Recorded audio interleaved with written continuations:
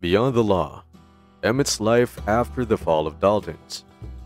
It was an unforgettable mark in history when the notorious Dalton gang met their demise during a failed robbery in Coffeyville, Kansas. Despite receiving 23 gunshot wounds, one had survived.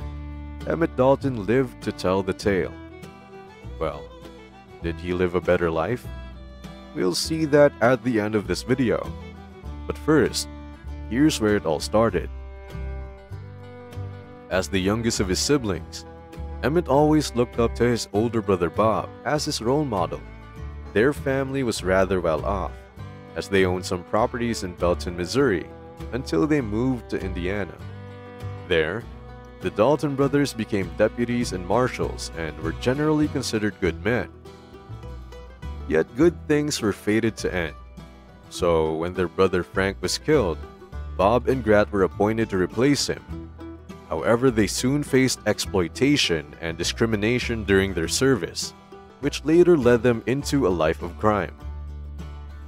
Eventually, they were caught up in a series of train robberies until a huge bounty was placed on their heads for their capture, either dead or alive. Then the time came when they wanted to beat the James Younger gang's record of robbing 2 banks at once. Emmett and his siblings almost succeeded, just before being ambushed by the townspeople who opened fire, leaving 4 of them dead. Emmett had the chance to escape, but upon seeing his brother Bob injured, he turned back to help him. But instead of getting Bob saved, he got 23 gunshot wounds instead. Emmett miraculously survived and lived to tell the tale, but he was arrested and sentenced to life imprisonment in Lansing. So what happened next? After the fall of his brothers in Coffeyville, what was Emmett's life like?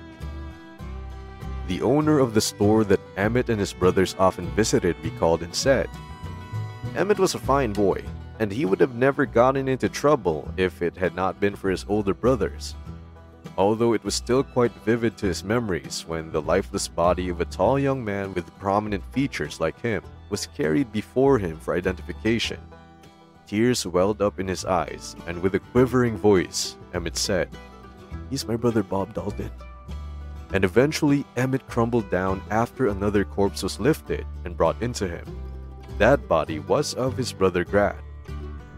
While inside the stone walls of state prison, Emmett made up his mind that he had no intentions of staying here for the rest of his life. So later on, he was paroled after serving 14 years as a model citizen inside. During that time, he deeply expressed and wished for his brother Bill to stop his outlaw life. But after he was released, the sad news reaches him that Bill was killed on a posse. Since then, he was the only one left of the Dalton gang, with nothing more to confine him, aside from his regrets. Emmett began to move on. Emmett had only hoped that he could enjoy more of this life along with his fallen brothers, but he could no longer. So instead, he cared for his widowed mother and finally started a family of his own. His wild aspirations that once he shared with his brothers as the Dalton gang, he remembered them as he wrote books out of their foolish and daring adventures.